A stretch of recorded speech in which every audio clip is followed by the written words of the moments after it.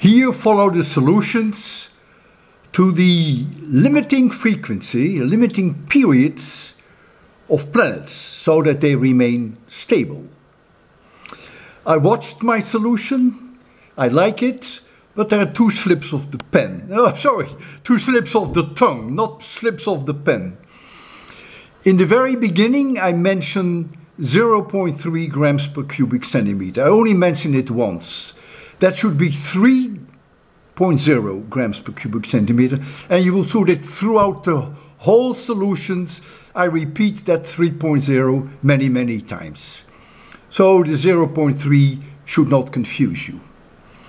Then also near the beginning I said, so no period can be longer than that period. Well, that should be, of course, that no period of a planet can be shorter than that period. Because if the periods were shorter, then matter would flow out near the equator. So that was also a slip of the tongue. It happens, and I didn't really feel to reduce that solution because it's a lot of time. All right, so enjoy it. It's coming up right now. Hello. I'm going to discuss with you a rather trivial solution with a fantastic result,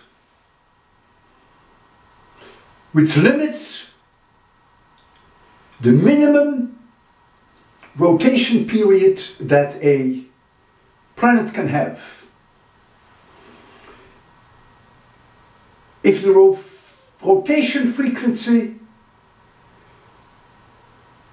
is so high that the gravitational acceleration at the equator is not high enough to provide the needed centripetal acceleration at the equator, then matter will flow, will move away, move outwards from the equator, and thus the planet is no longer stable. And the amazing result is that it's independent of mass, it only depends on the density. Since typical mean densities of planets is roughly 0.3 grams per cubic centimeter, that minimum period is about the same for all planets. And since typical asteroids also have a mean density of 3 grams per cubic centimeter, they have that same minimal period.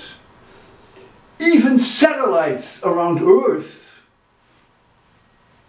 they have roughly mean densities of 3 grams per cubic centimeter. So that minimum rotation time is also about the same. Let's see how it works. So, the planet had a mass capital M, we know what it is, and we assumed a uniform density of 3.0 grams per cubic centimeter. Admittedly, it is a rough number, but it's by no means unreasonable. So, the answers that you will get can be even tested in astronomy. And indeed, it's true that no planets are known to have an to have a rotational period which is lower than the one that I'm going to calculate with you. It's independent of the mass of the planet. We want 2-digit precision. If we have a planet, mass m and radius r, then the gravitational acceleration at its surface is this value. That is so immensely trivial that I didn't derive that. You probably learned that in high school, and so I will leave you with that. So that is the gravitational acceleration at the surface of the planet anywhere on the planet. Clearly the mass is 4/3 pi r cubed times rho. So I can substitute the mass in here, and I find then that G at the surface of the planet anywhere is 4/3 pi g r rho. Okay. Let's now look at the centripetal acceleration at the equator. That, of course, is the speed at the equator divided by the radius of the planets. We assume the planets are close to spherical, so the radius is the same everywhere. Now that has to be equal to g, to this g, to calculate what the maximum rotation frequency is before the planet becomes unstable. So I put this equal to g, so v at the equator becomes the square root of gr. I substitute in that equation this g, and I find then that v at the equator is this value. Notice it depends on the radius and it depends on the density of the star. However, the period of rotation, how long it takes for one rotation, is 2 pi r over that v. And so you lose that r. And so it becomes independent of capital R. There's no m in there, nothing. There is only rho and the gravitational constant. And therefore I stress that if you take all objects with roughly the same rho, about 3 grams per cubic centimeter, which is also true for asteroids, this equation with rho, the value that I gave you, will hold for almost all objects, all planets and all asteroids that we know of. So there we go. We take capital G, gravitational constant is 6.7 times 10 to the minus 11 in MKS units, and rho then would be 3.0 thousand kilograms per cubic meter. I substitute that in this equation and I find about 1.9 hours. So in a nutshell, if I summarize this, no planets should rotate about their own axis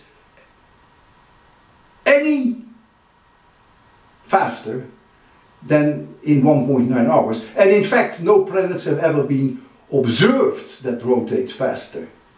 No asteroids have ever been observed that rotate faster than 1.9 hours.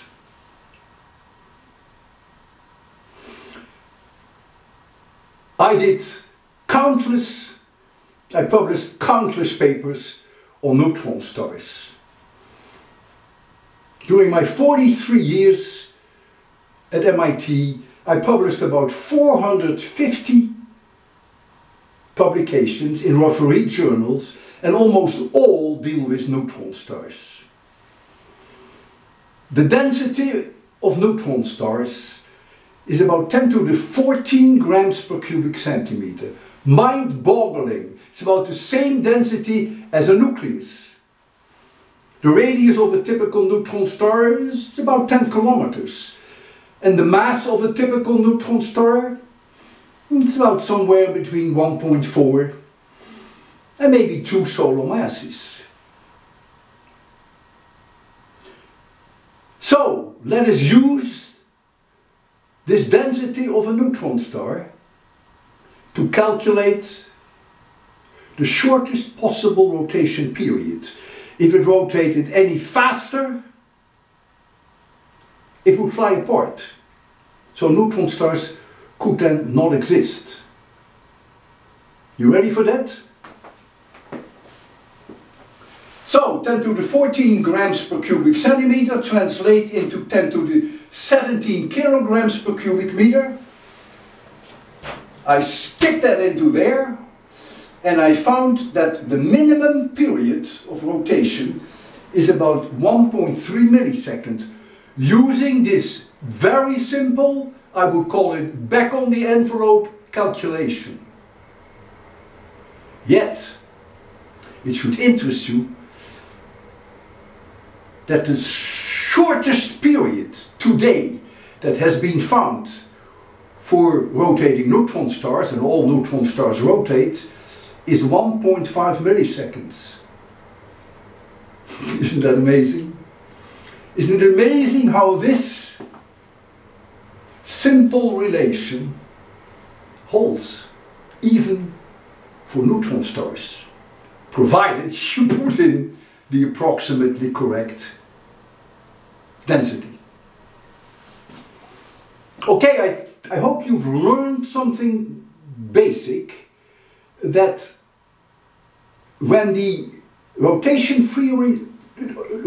frequency becomes too high, planets and asteroids and even rotating satellites become unstable.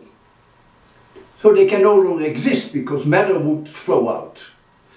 That's a very basic concept, and there are of course countless tests of that in astrophysics. You can try to Google this concept and learn a little bit more. The Earth rotates about its axis in 24 hours, so it's nowhere near the danger level of 1.9 hours. So, I hope you enjoyed this. I hope it broadens your horizons a little bit, because it's an interesting concept, isn't it? Interesting concept that there is a limiting frequency, a limiting period of rotation to make sure that the objects can exist. The same would hold for you, by the way, but you don't have that problem, do you? Take care, and let's be friends.